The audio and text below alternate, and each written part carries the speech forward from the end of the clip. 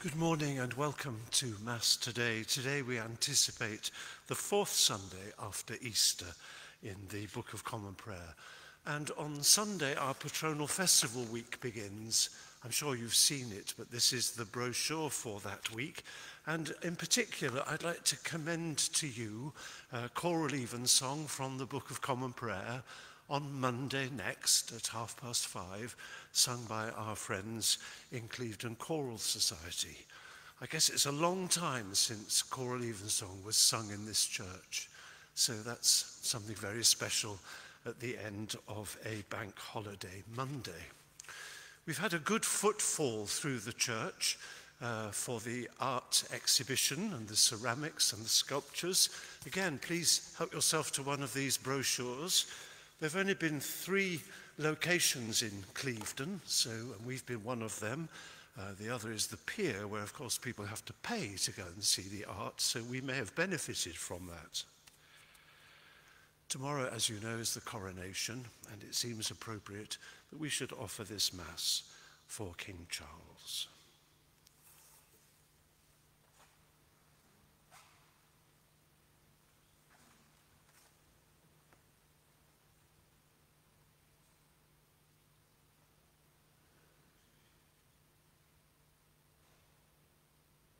Our Father, which art in heaven, hallowed be thy name. Thy kingdom come, thy will be done in earth as it is in heaven. Give us this day our daily bread, and forgive us our trespasses as we forgive them that trespass against us. And lead us not into temptation, but deliver us from evil. Amen. Almighty God, unto whom all hearts be open, all desires known, and from whom no secrets are hid, cleanse the thoughts of our hearts by the inspiration of thy Holy Spirit, that we may perfectly love thee and worthily magnify thy holy name, through Christ our Lord. Amen. Our Lord Jesus Christ said, "Hear, O Israel, the Lord our God is one Lord, and thou shalt love the Lord thy God with all thy heart, and with all thy soul, and with all thy mind, and with all thy strength."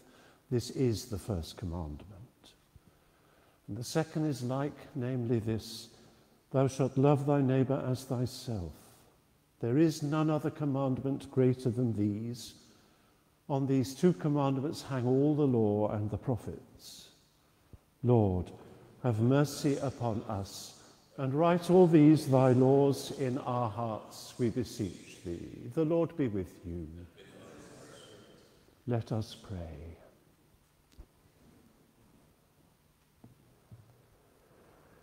O Almighty God, who alone canst order the unruly wills and affections of sinful men, grant unto thy people that they may love the thing which thou commandest, and desire that which thou dost promise, that so, among the sundry and manifold changes of the world, our hearts may surely there be fixed, where true joys are to be found. Through Jesus Christ our Lord. Amen.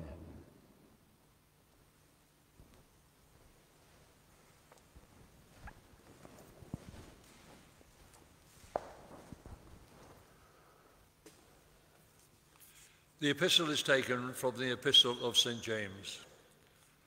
Every good gift and every perfect gift is from above, and cometh down from the Father of lights, with whom is no variableness, neither shadow of turning. Of his own will begat he us with the word of truth, that we should be a kind of first fruits of his creatures. Wherefore, my beloved brethren, let every man be swift to hear, slow to speak, slow to wrath, for the wrath of man worketh not the righteousness of God. Wherefore lay apart all filthiness and superfluity of naughtiness, and receive with meekness the engrafted word, which is able to save your souls. Here endeth the epistle.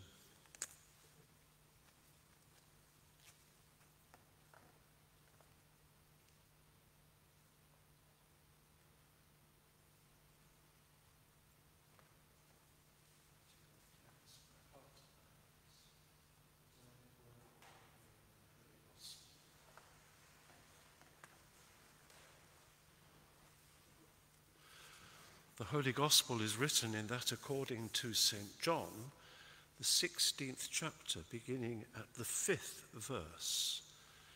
Glory be to thee, O Lord. Jesus said unto his disciples, Now I go my way to him that sent me, and none of you asketh me, Whither goest thou? But because I said these things unto you, sorrow hath filled your heart. Nevertheless, I tell you the truth. It is expedient for you that I go away. For if I go not away, the Comforter will not come unto you. But if I depart, I will send him unto you. And when he is come, he will reprove the world of sin and of righteousness and of judgment, of sin because they believe not on me, of righteousness because I go to my Father and ye see me no more, of judgment because the prince of this world is judged. I have yet many things to say unto you, but ye cannot bear them now. Howbeit, when he, the Spirit of truth, is come, he will guide you into all truth. For he shall not speak of himself, but whatsoever he shall hear, that shall he speak, and he will show you things to come. He shall glorify me. For he shall receive of mine, and shall show it unto you.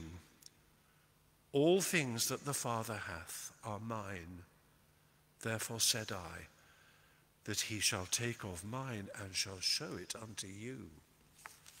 Praise be to thee, O Christ.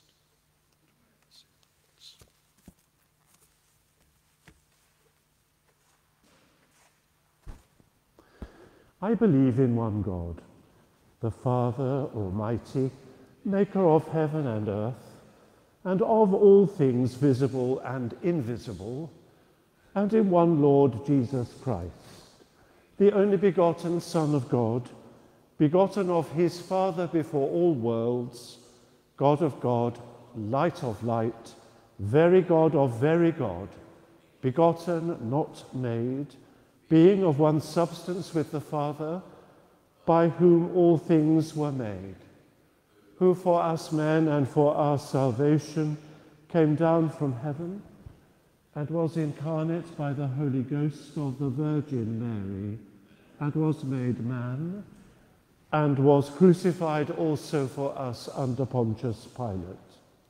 He suffered and was buried, and the third day he rose again according to the Scriptures, and ascended into heaven, and sitteth on the right hand of the Father, and he shall come again with glory to judge both the quick and the dead, whose kingdom shall have no end.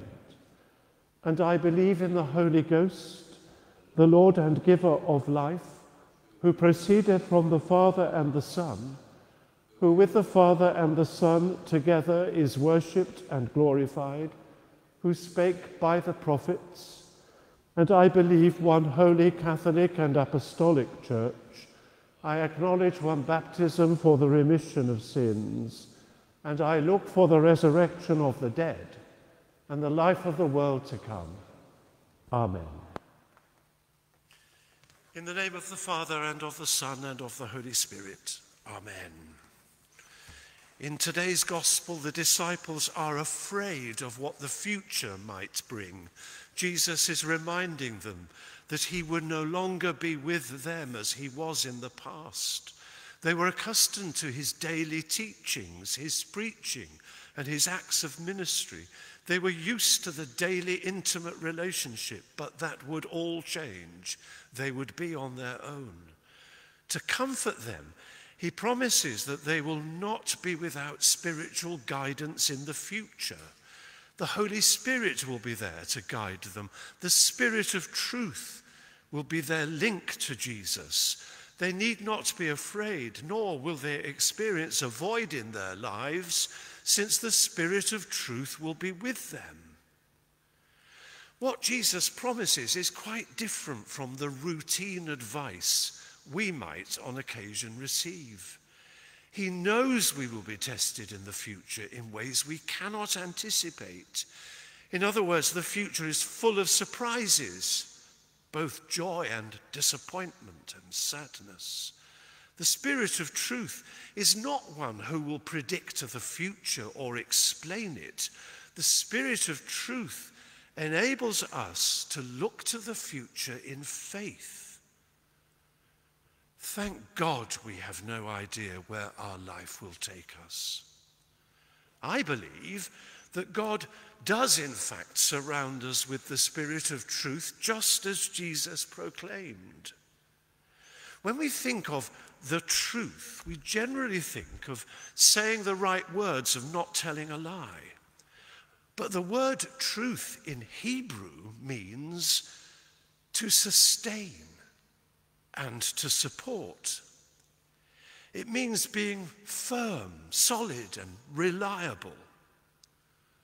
We should remember that in John's time, he was competing with mythology, philosophy, and mysticism. Therefore, the truth, according to John, meant not telling the truth, but living it. It meant complying with the will of God and the truth of God revealed in Jesus Christ. And the Spirit of truth helps us to do just that. For me, living by the truth is to be our authentic selves. Although we all carry our parents' genes and are influenced by the people we grow up with, we are still unique. We are truthful when we live our lives with the gifts that we've been given. We're truly free when we're faithful to our own aspirations and life ambitions. But one last thing needs to be said. The Spirit of truth is not a private possession. It is a spirit that Jesus gave to the community of faith. Wherever we go in life, no matter what our activities might be, even if they only take us a short physical distance, we need to stay connected to the community of faith. The Spirit of truth exists in this, our community of faith. It is revealed to us when we're open about our own faith. We find comfort and understanding when we're willing to share our innermost fears and thoughts. It's arrogant to think that we could live apart from the church. By remaining in the community of faith, we will receive support and therefore be able to withstand all that life may throw at us.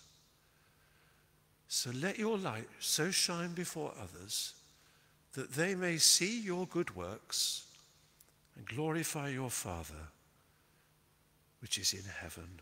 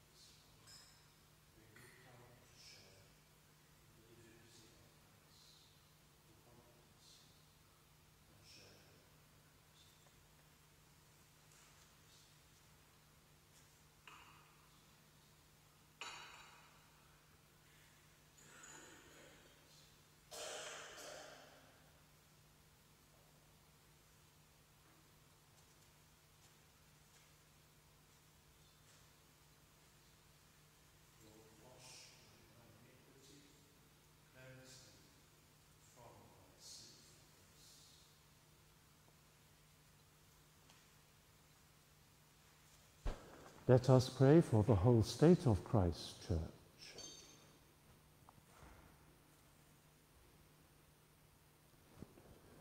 Almighty and ever-living God, who by thy holy apostle hast taught us to make prayers and supplications and to give thanks for all men, we humbly beseech thee most mercifully to receive these our prayers which we offer unto thy divine majesty, beseeching thee to inspire continually the universal church with the spirit of truth, unity and concord, and grant that all they that do confess thy holy name may agree in the truth of thy holy word and live in unity and godly love.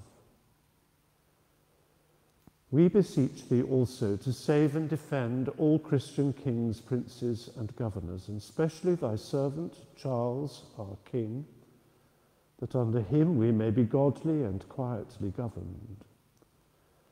And grant unto his whole council and to all that are put in authority under him, that they may truly and impartially minister justice to the punishment of wickedness and vice, and to the maintenance of thy true religion and virtue.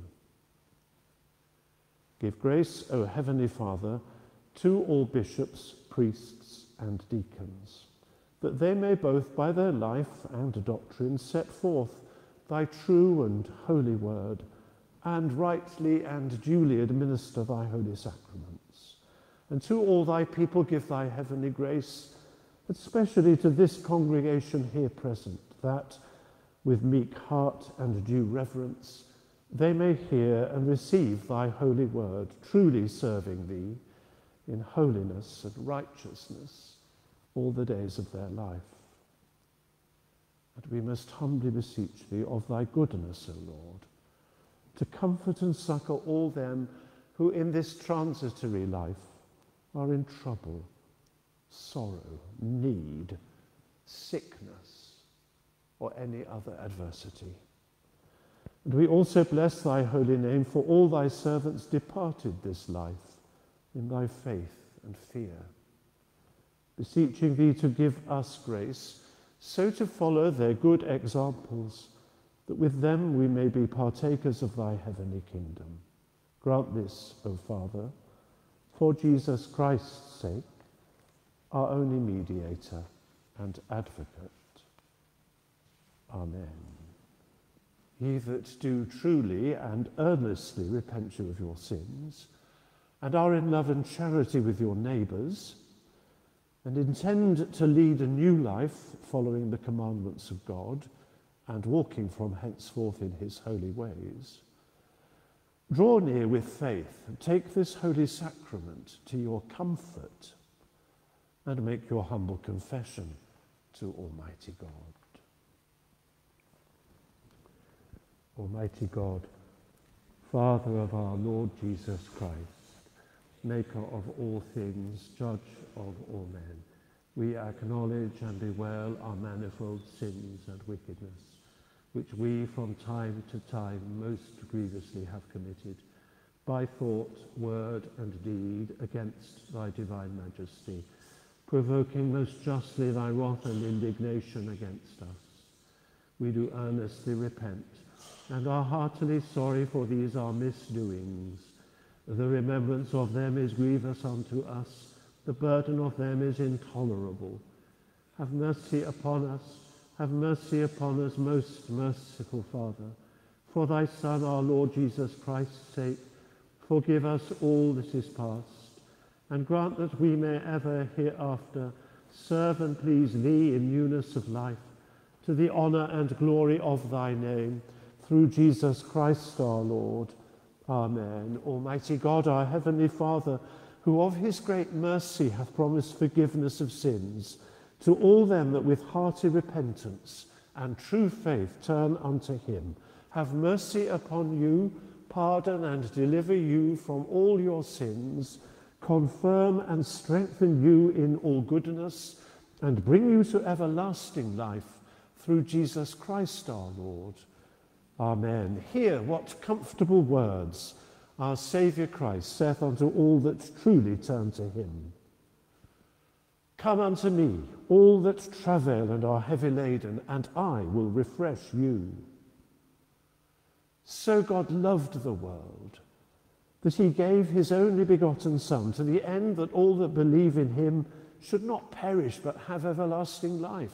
Hear also what St. Paul saith.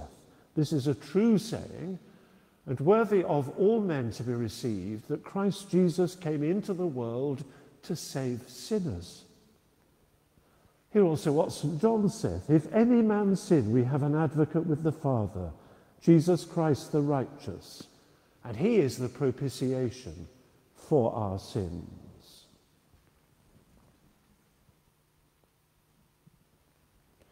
The Lord be with you.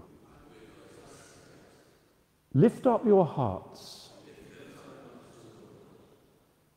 Let us give thanks unto our Lord God.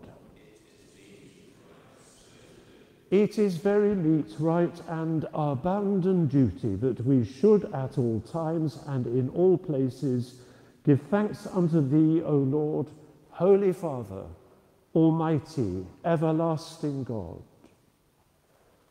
But chiefly we are bound to praise thee, because thou didst raise the Christ gloriously from the dead.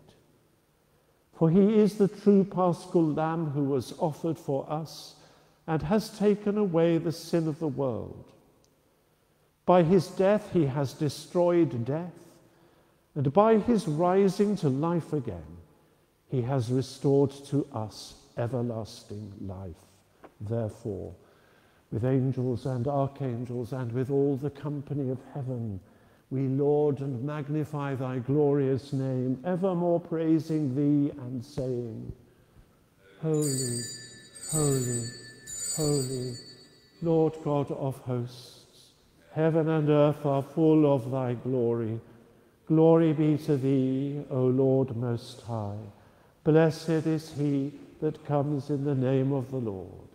Hosanna in the highest, Almighty God, our heavenly Father, who of thy tender mercy didst give thine only Son, Jesus Christ, to suffer death upon the cross for our redemption, who made there by his one oblation of himself once offered a full, perfect and sufficient sacrifice, oblation and satisfaction for the sins of the whole world, and did institute and in his holy gospel command us to continue a perpetual memory of that his precious death until his coming again. Hear us, O merciful Father, we most humbly beseech thee, and grant that we, receiving these thy creatures of bread and wine, according to thy Son, our Saviour Jesus Christ's holy institution, in remembrance of his death and passion, may be partakers of his most blessed body and blood, who, in the same night that he was betrayed, took bread. And when he had given thanks, he brake it and gave it to his disciples, saying, Take, eat, this is my body which is given for you. Do this in remembrance of me.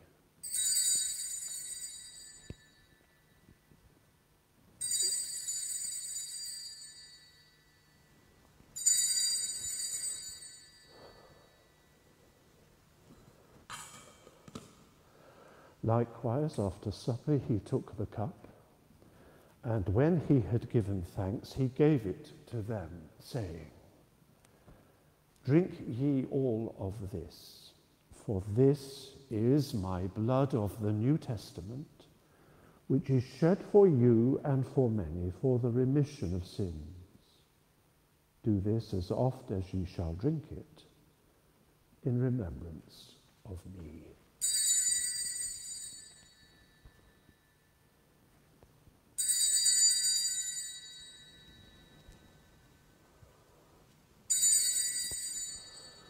Wherefore, O Lord and Heavenly Father, we, thy humble servants, entirely desire thy fatherly goodness mercifully to accept this, our sacrifice of praise and thanksgiving, most humbly beseeching thee to grant that by the merits and death of thy Son, Jesus Christ, and through faith in his blood, we and all thy whole church may obtain remission of our sins and all other benefits of his passion.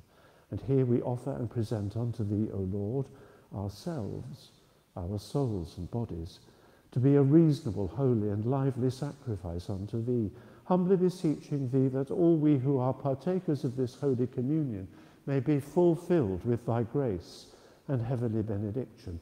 And although we be unworthy through our manifold sins to offer unto thee any sacrifice, yet we beseech thee to accept this, our bounden duty and service, not weighing our merits, but pardoning our offences, through Jesus Christ our Lord, by whom and with whom in the unity of the Holy Ghost all honour and glory be unto thee, O Father Almighty, world without end.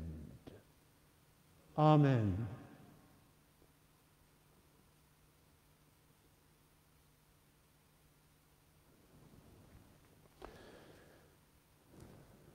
As our Saviour Christ hath commanded and taught us, we are bold to say, Our Father, which art in heaven, hallowed be thy name. Thy kingdom come, thy will be done, in earth as it is in heaven. Give us this day our daily bread, and forgive us our trespasses, as we forgive them that trespass against us. And lead us not into temptation, but deliver us from evil. For thine is the kingdom, the power, and the glory, forever and ever. Amen. O Lamb of God, that takest away the sins of the world, have mercy upon us. O Lamb of God, that taketh away the sins of the world, have mercy upon us. O Lamb of God, that takest away the sins of the world, have mercy on us. We do not presume to come to this thy table, O merciful Lord, trusting in our own righteousness, but in thy manifold and great mercies. We are not worthy so much as to gather up the crumbs under thy table, but thou art the same Lord, whose property is always to have mercy. Grant us therefore, gracious Lord, so to eat the flesh of thy dear Son, Jesus Christ, and to drink his blood, that our sinful bodies may be made clean by his body, and our souls washed through his most precious blood, and that we may evermore dwell in him, and he in us. Amen. Behold the Lamb of God, behold him that takes away the sin of the world. Blessed are those called to the supper of the Lamb. Lord, I am not worthy to receive you, but only say the word, and I shall be healed. Corpus Christi, ne custodiat in vitam aeternam.